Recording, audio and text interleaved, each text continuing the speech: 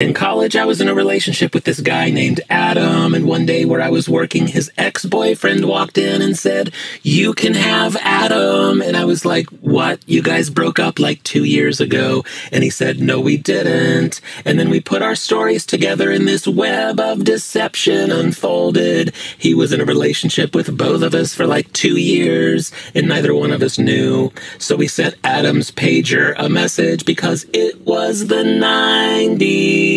And we went to his house to confront him, and when we got there, he was really drunk, and he started crying, and he ran out the front door. So both of us ran after him, and now we're all three running down the sidewalk, crying, screaming Adam's name. And at the time, that was really traumatic, but looking back, that story is really stupid.